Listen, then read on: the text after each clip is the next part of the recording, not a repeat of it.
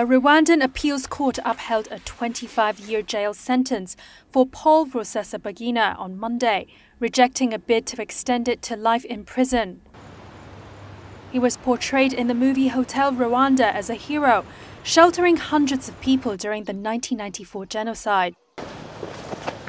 Rusesabagina was convicted in September on 8 terrorism charges related to the activities of an organization opposed to President Paul Kagame's rule.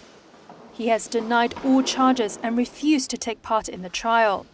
He and his supporters have denounced it as a politically motivated sham.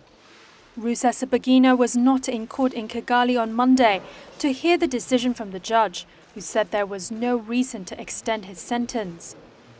Rusesabagina has acknowledged having a leadership role in the Rwanda movement for democratic change, but denied responsibility for attacks carried out by its armed wing, the National Liberation Front. The trial judges said the two groups were indistinguishable.